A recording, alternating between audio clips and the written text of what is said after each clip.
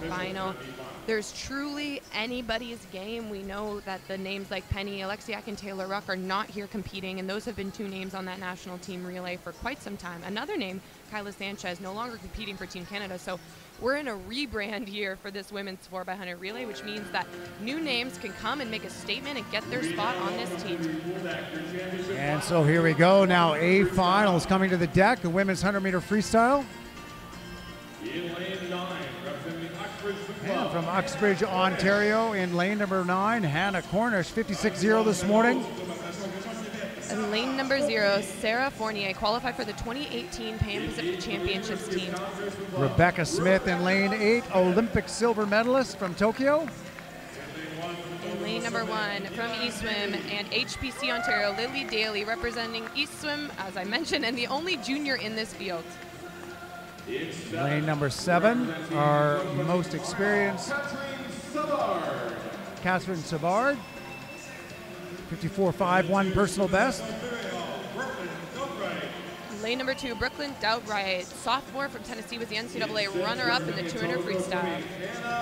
Hannah Henderson, personal best this morning at 55.36.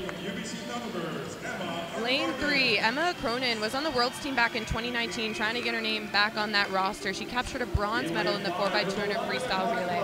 She hardly needs any introduction, but there she is, Maggie Mac Neil. She won the 50-meter freestyle last night in a lifetime best.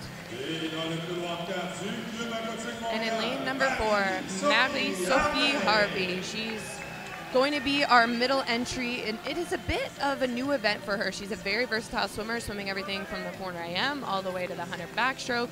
And one thing to note about this whole heat, only a second separated the group out of 10 people this morning, and it makes it more interesting that only Maggie and Kat out of this whole heat have qualified their spots onto the World Championships team. So everyone else here is trying to get their name on that roster to get to go to Worlds this summer. The top 4 will qualify for relay positions, and this is going to be a fun one to watch.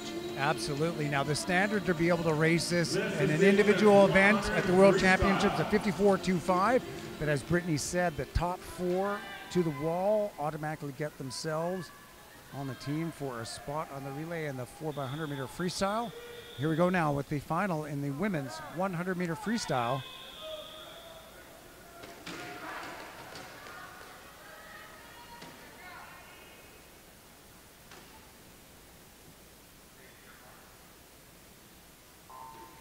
Let's watch the underwater and that speed out of McNeil in lane number 5. She's an absolute pro at it. She's up right at the 15-meter mark. Mary Sophie Harvey doing a great job as well in lane 4. And one thing so great about Mary Sophie Harvey's versatility is that she can stand up and perform to try to get on these teams in a variety of different events. And today, the 100 free was what called to her. And let's see what they're out in. It was 26 mid, 26.40 for Harvey, 26.6 for McNeil. And they're out in a 6.5 and a 6.6. The Rabbit, Catherine Savard, though, 26.32. Down in lane number 7. That's right, on the pace that she did when she won a lifetime best of 54.5 at the 2021 Olympic trials.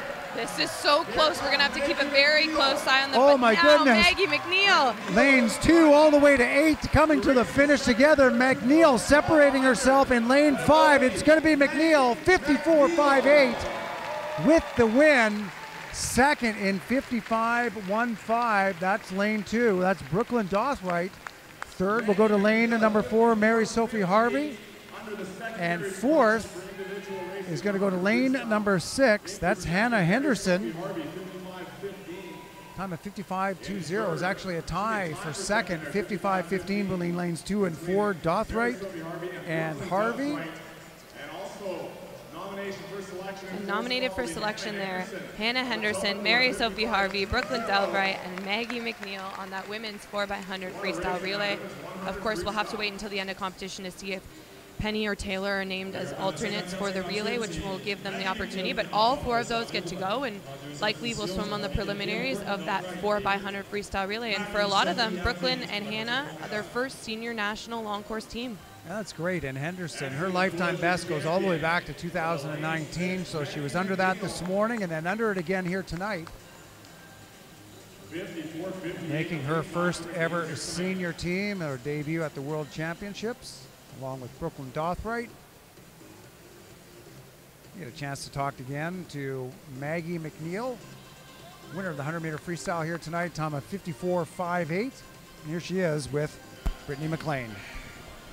Maggie Mac Neil, the national champion in the 100 freestyle. I've said that a few times this week, a 3-time national champion.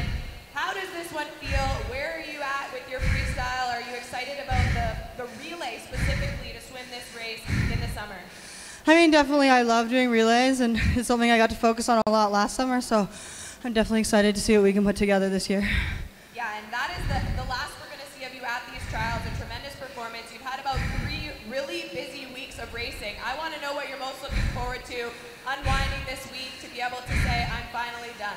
I'm really excited to go home and see the rest of my family, but I'll be back Sunday night to watch the rest of the finals, and I'm excited for the summer ahead. Well, you enjoy your time at home. You really deserve it. Congratulations on a great meet here, Maggie. Thank you. Congratulations. Another win for McNeil in our women's 100-meter freestyle. And as Brittany said, lots of racing for her over this last month, off to a well-deserved break.